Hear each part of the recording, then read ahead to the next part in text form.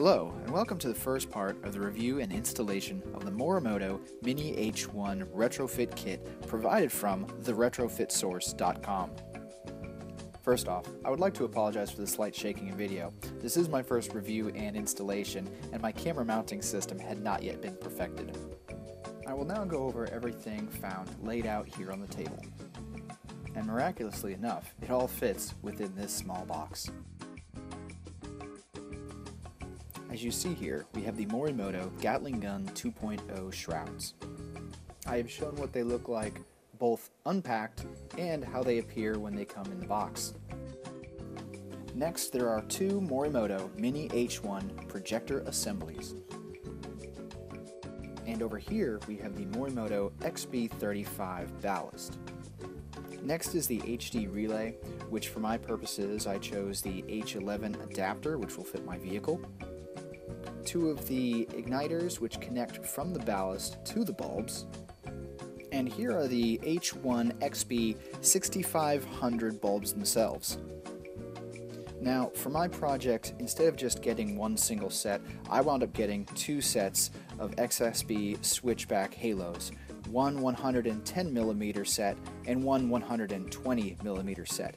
Both are constructed with LEDs, and we will get to the differences later on in this video. Now looking down here at the bottom are the items that come with the set based on the shrouds and type of relay you selected.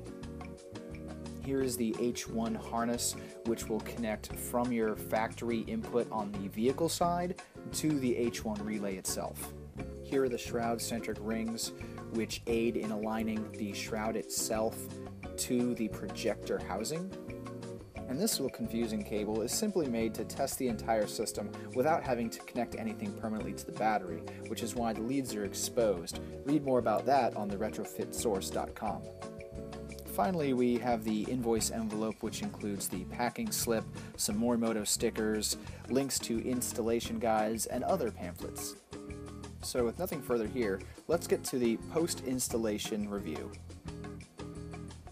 Alright, so as far as the review goes, my first opinion on all the components were that they were of very, very sturdy construction. None of the parts seemed flimsy, none of the plastics seemed like overly thin or anything like that. And I also didn't find anything to be damaged upon receipt. Now the installation itself was actually not too difficult. Following the instructions provided by the Retrofit Source made everything a fairly easy process. I watched several of their videos before actually executing most of the steps. My follies all came up with the disassembly of my headlights, which was, it's unique to each vehicle. It's something that can change depending on the make and model and the actual construction of the headlight. So at no fault of the components, that was, the one only hiccup I had. So you're probably wondering, how do they compare to the originals?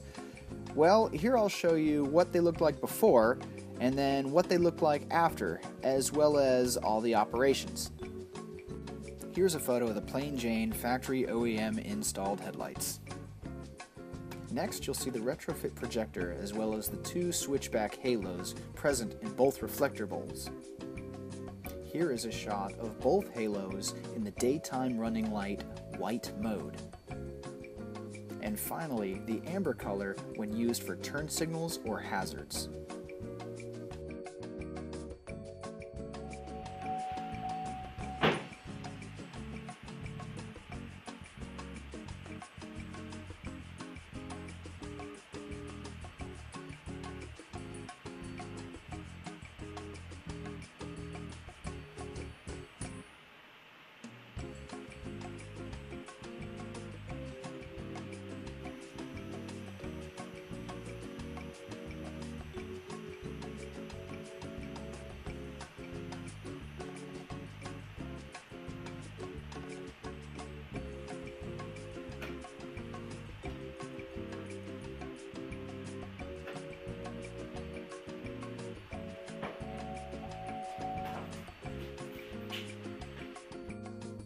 Alright, well, after that lovely demonstration, what exactly is the downside of this whole system? Well, I'll tell you, it's the halos. You see, the halos, although they are the same manufacturer, same brand, same revision number, they are not identical, and it was only a matter of the size. The 110mm and the 120mm, they use different LEDs. They also use a different wiring system, being that one uses 2 and one uses 3 wires. I believe that also means that the driver that senses whether you're in a turn signal or in DRL mode also functions differently. I'll show you in a brief slow-mo video that there's actually a difference in timing between the two of them. Alright, about those LEDs. Size matters. The 120mm ring actually uses larger LEDs than that of the 110mm ring. They're also visibly spaced closer together and emit 2 different colors of light, not to mention sheer brightness between the two. One last piece of criticism: while the halos are in turn signal mode and flashing amber, because they are different sizes and use different drivers, they flash at a slightly different rate. Hardly visible by the naked eye, but you can catch that something is off. Here I'll slow down a video so you can actually see what's going on.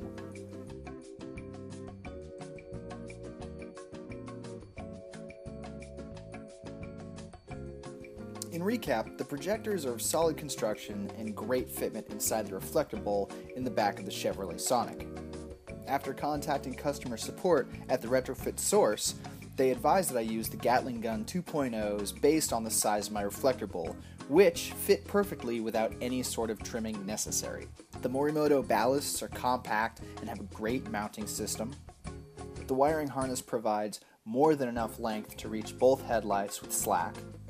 Again, the halos are ridiculously bright, and they too come with enough wiring to reach any part of the interior of the headlight. And something unique to the newer generation of Morimoto halos is the 3 mounting holes found on the outside of the ring itself. Now for a word of advice. If your headlight application can use 120mm or bigger rings, use them. They are much brighter than the smaller sets of rings. Also, if you're going to be buying rings, try to buy all the same size, because you don't know whether or not the LEDs that are used to manufacture that specific size are going to be of the same color or even the same size. Don't hesitate in calling the retrofit source and ask them to give you some information on what the halos look like before you even order them. Well, that's all I got for this review. I think it was a little long-winded myself. Thanks TRS for the outstanding customer support, and thanks for listening. Keep those headlights shining and drive safe.